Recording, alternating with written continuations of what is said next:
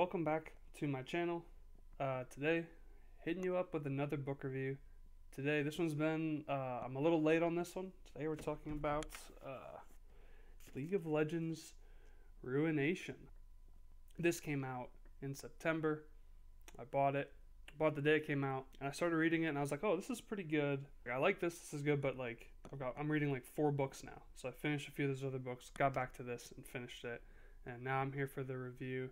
I was so excited to buy it that I went in the store and bought it. Didn't realize there was this damage on the cover here. I'm a little annoyed by that, but nothing I can do about it now. This was written by Anthony Reynolds. To all the research I could look up, no relation to Ryan Reynolds, famous actor Ryan Reynolds. And here's the cover. This cover's cool. Here's the side, here's the back. And one thing before we really get into like the meat of the story, something I think is really cool. If you take the slip cover off,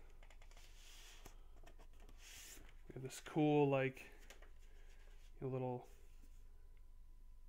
symbol here for Viego's sword. There's the side, there's nothing on the back. I think more books should do this. Have like a lot of books are just like blank. So I think it's really cool that they put this here if you didn't want the slip cover. Here's the inside. That's pretty cool looking. It's the same thing on the back. Here, if you take the case, you open it up. It's pretty cool here. The book's about to slide off my foot, but that's alright, or off my leg. We got, there's Viego and Callista, and somewhere on here is Thresh. You see his lantern. I'm gonna look. Where? Oh, he's way, like, it's really hard to see. But he's like, that's like him. Maybe you saw, maybe you didn't. All right, I'm done holding this thing up to the camera. So yeah, I was really excited for this book.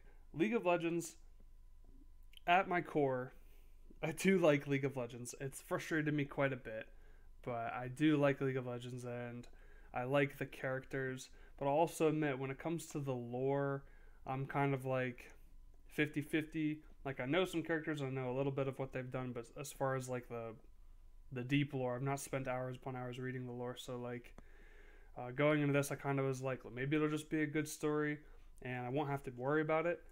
I was also a little, I don't know if misled was the right word, or maybe I just got an idea in my head and, wasn't thinking, but I thought, so Ruination, I think this was last year, League of Legends did an event with a character called Viego, and here's his sword.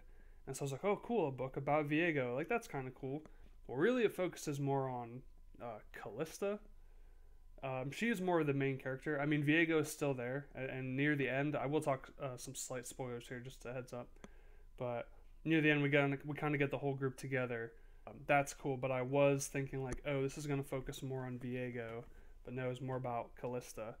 But I mean, that was still alright, because it's like Viego is there. He's there. It isn't completely gone from him. It's the two most focused on characters are Callista and Thresh, which if you played League of Legends, Thresh. I used to play a lot of Thresh back in the day, so I was like, oh, this is pretty hype. I didn't know his real name wasn't Thresh. He actually has let me see if I can find it here. It's like Urlock Grail or something like that. I can't say it. But we got a whole host of people in this book. We got Ryze. We got Hecarim. Hecarim, that's his real name. I didn't think that was his real name, but it is. We got Hecarim, Ryze. We get there's a ton of little references. We got a reference to Zillion. We got a reference to Yorick, which I'll come back to that later, and a Gwyn reference. So if you've never played League of Legends, there's those little references that might go over your head. But if you have played, extensively, like myself, I was like, oh, that's a little cool reference. That's cool stuff right there. What the story is, Viego's wife has been poisoned after an assassination attempt, and Viego has sent Callista on a mission to try to find the Blessed Isles, to find the waters of life, to hopefully save Viego's wife's life. I think if you've never played League of Legends, this is still a really good fantasy story of adventure. Again, those references kind of go over your head, and like a lot of video game books, the ending is a little bit like it's good, but it leaves it open. Like, are they going to do another book? Are they going to do more with this? Or are we just going to have this one book that has a incomplete ending in a way. I thought it was really well written. I'm going to put this back here because I'm kind of tired of holding it. There we go. I thought it was really well written. There's a lot of times that I actually forgot that it was a League of Legends book in a good way, because I've read a lot of novel versions for video games, and I'm like, this is not very well written. You can tell that there wasn't much care put into this, or they weren't watching this closely as to if it was accurate. But this feels like there was a lot of care and a lot of passion behind it. Anthony Reynolds, he did write a Kindle book about Garen. I've never read that. That came out before this. So it seems like in the description they said he has played League of Legends before.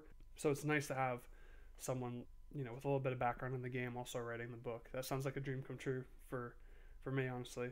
One thing, it is kind of a lengthy book, but the one thing that helps it is it moves really quickly. There's always something happening. We're always moving something forward. Sometimes to the detriment of the book. There's a part where after Callista, she goes to find the Blessed Isles. She does, and then she comes back, and like the whole kingdom is like there's like riots, and like everything is destroyed. Not everything's destroyed, but like things are definitely not as good as they left. And there's like Hecarim's going across the country just wreaking havoc. Not quite. He's still human at this point, but I was like, whoa, dude, you didn't even tell us about that. We just kind of came back and here we go. Another character, I kind of mentioned this earlier, one person that also features heavily in the book is Thresh, and he's really done really well. I could just like hear his voice in my head whenever I was reading his parts. He's very creepy, and he is one of those villains where I sort of understand where he's coming from. Definitely don't agree with the actions, of course, but I think a lot. I'm like, maybe if someone had just, maybe if they hadn't pushed him so far away, maybe if they just helped him a bit, maybe he wouldn't be like this. But he's insane. He's creepy. He's chilling. He's just an all-around bad guy. One thing I was kind of worried about is when, here's a spoiler coming up, when he transforms into the Thresh we know from the game. I was worried they were going to do some stupid thing where he was like, oh no, what have I become? But when he becomes Thresh, he's like, oh yeah, I'm powerful now. And I'm like, yeah, that's pretty cool. I forgot to mention we get Senna in this book. I was about to say in this game. That doesn't make any sense. So that's all well and good. I like the final battle, and I like, Callista. Here's another spoiler thing. They set up like Callista's troops fighting Hecarim's troops, and there's this kind of like subplot about like, Hecarim and his group of dudes are all like the rich folk, where Callista and her group is kind of like poor, or more lowborn. That's what they say, that they're part of the like, not the higher class of society. And that's kind of a subplot throughout the book. I think could have used just a little bit more tension, because at the end it's like Hecarim is fighting Callista's troops, and I was like, you guys might not like each other because you have your high class, but you were both on the same side at one point. Now all of a sudden you're ready to kill each other. Like maybe there could have just been a little bit of animosity there between the two. It just seemed like a bit of a jump, like, oh, we're doing this now, everyone's fighting, alrighty. I do think lore is important. I think that's the reason this book was, the reason any of this is here is because there's this cool lore that people fell in love with. I do think it's alright to bend the rules a little bit, but I will admit that I've seen a lot of complaints online that apparently in the lore, Viego and Yorick are enemies, or they have some kind of, intense hatred for each other. I was wondering if they were going to do that in here, and we get a quick Yorick cameo. He shows up. He, tells Viego that the queen is dead, but he's like, don't worry, she's smiling, she's happy, everything's good, and Viego starts to mourn. And then Thresh creeps in, and he's like, hey, actually, I can save her with this, they've been lied to you. And Viego's like, I'm not too happy about that. But that was all we get for Yorick. And again, I'm kind of thinking, like, are they just going to ignore that? Like, they're just going to start a new storyline? I mean, I guess. That's cool, at least that we got the cameo, though. But yeah, overall, all the references were cool. And I like the action, I like the fighting, I like that things moved along quickly. And things like, is a war, like Callista brings up a lot that they Camivore, where she's from, that they wage all these wars for these objects, these religious artifacts, these ancient objects that that's not really what they're doing it for. It's more of just like they want to just conquer everyone near them, but they just make up this thing like, oh, actually they took this religious chalice. All of that I thought was pretty good, and made me think a bit. So there's a good mix of like just a fun action story of, you know, sailing across the ocean and being attacked by sea monsters, but also a little bit of not overly pretentious stuff to make you think. So overall, it was a really fun. I really liked it. It was a really fun book. I really hope they come back and do another one, because this ends pretty abruptly, where Viego takes on the role of, you know, the ruined king. You know, Thresh becomes Thresh. If you've played the games or you know about the lore, you know what I'm talking about. And they're, you know, like sailing away from the island. Our heroes are sailing away from the island, and they're just like, they just left it at that. Like he's there, and again, there's this whole thing where he, like, you know, Viego goes across the world doing some bad stuff, and I kind of want to see that, you know, turned into a book or an animated series or something. I forgot to mention this up top. I wanted to say this up top, but you know, if you really liked Arcane, I also think this is a good, you know, if you like that world that has nothing really to do like with Arcane. Like a lot of the characters in Arcane, pretty much none of the characters in Arcane are in this, but it's similar to that, I would say, just because it's a story in the world of League of Legends. So if you're looking for more stories in League of Legends, I say read this book. Overall, I really enjoy it. I recommend it to fans of the game. I also recommend it. I would still recommend it to people who have never played the games or, you know, read any of the lore. But I'd have to give it. I'm gonna give it 5 smites out of 5, if you will, 5 smite spell abilities. But yeah, thanks to everybody for watching my review. Sorry that it's so late. It's like, I just had all these other books I was reading. Also, life gets pretty busy, I tell you what, you know.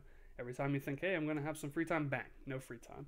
So yeah, if you've read Ruination, let me know what you think in the comments below. I'm sure I forgot to mention some things and whatnot.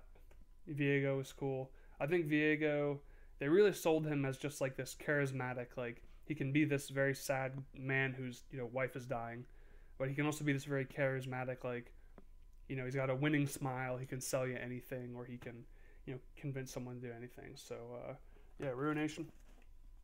Gonna have to give it 5 smite abilities out of 5. Hope they do more. And, yeah, I'm really happy I bought it. That's about all I got to say. Thanks, everyone, for watching, and I'll catch you in the next one. Peace.